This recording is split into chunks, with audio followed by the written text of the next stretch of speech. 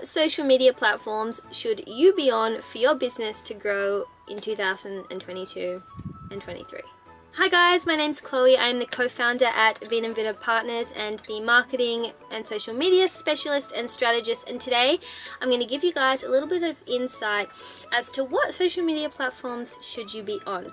There are so many platforms out there now, like TikTok, Instagram, LinkedIn, Facebook. It's pretty much impossible to be on all of them unless you have a large marketing team or social media professional working 24/7 for your business. You might see a ton of your competitors having extreme success. You know, Joe Wines is blowing up on Instagram. Frank Wines is constantly bombarding your Facebook feed with their irritating advertising messages.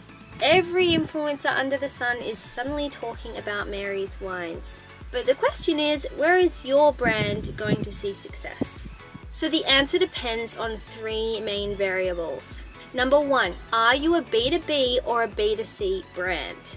Number two, what strengths and resources do you have available amongst your team? Number three, where is the attention at today?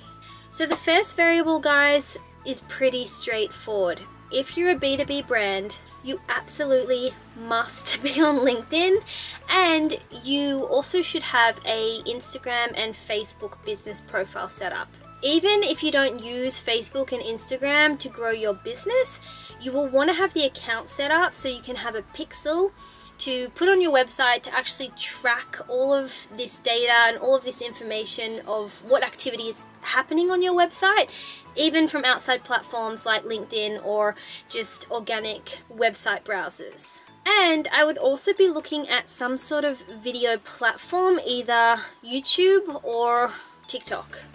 It's pretty obvious to see that video is driving the content game out there on every single platform, and I'm telling you now that the TikTok and YouTube algorithms are going to benefit your business for the long term. I'm going to do a different video which actually breaks down the individual social media platforms and how they can be used and benefit your brand. So let me know, what platform would you like to learn more about? TikTok, YouTube, LinkedIn? Drop it in the comments below and I'll make sure to follow that up with some value for you guys. However, nailing down your content strategy for your B2B brand is going to depend on variables 2 and 3, so let's dive into the next one. Oh, but I forgot, if you're a B2C brand, then you absolutely must be on Facebook, Instagram and TikTok. Again, Facebook and Instagram you don't necessarily have to use, but you definitely want to have the business profile set up so you can have all the pixels attached into your website and you can be tracking this data and metrics. Now, if you want to grow fast, jump on TikTok. If you have been using the other social media platforms to grow your business, you may have noticed a massive decrease in views lately, especially on platforms like Instagram.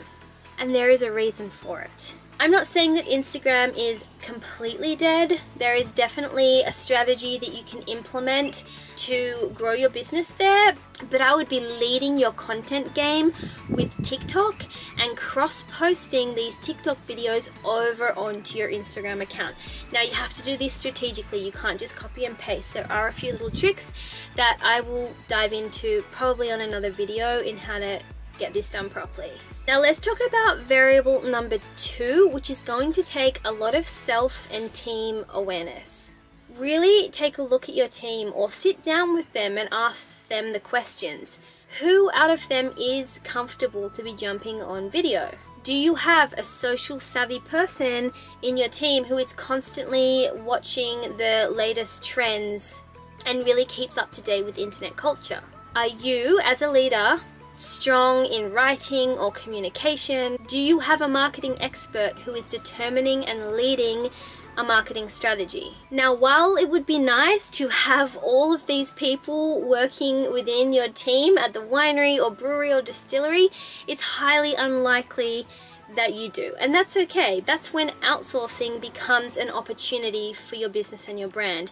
But the first step is really analyzing what resources that you currently do have within the team and where your blind spots are and where you need to be hiring out. Now, if you don't know, that's totally fine. If you want to jump on a discovery call with us, we'd be happy to walk you through some questions and kind of point and prod to really uncover, you know, where these gaps are and help you close them in some way, shape or form.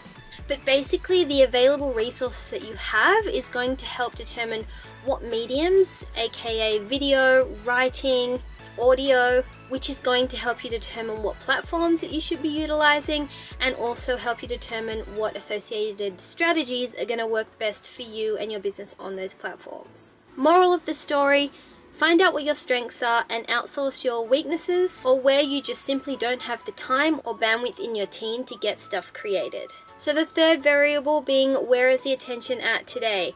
This is highly contextual and it's going to depend on when you do get this content and when you are viewing it, but as of today, video is where it's at. It doesn't matter if it's short-term video or long-term video. What we like to do here at Vin & Vida is determine a strategy that is going to capture that long-term video and then dissect it into shorter pieces that you can then distribute out to all of your other platforms. But what we really like to do is content squeeze, so you are spending the least amount of your time to get the video created while we are really maximizing that content and distributing it out to all of your platforms. While strategies, tactics, and social media platforms are going to be constantly changing, the most important focus for you is to really be using these channels right now in order to build your brand. With a solid brand, it doesn't matter how things change out there in the metaverse, you'll likely see success on many platforms with a solid brand that's backing the business. Anyways, we'd love to hear back from you guys. What are your thoughts about the different social media platforms and how they're working for your business or your brand? Make sure to leave a comment below and subscribe to our channel for more content like this. See you next time.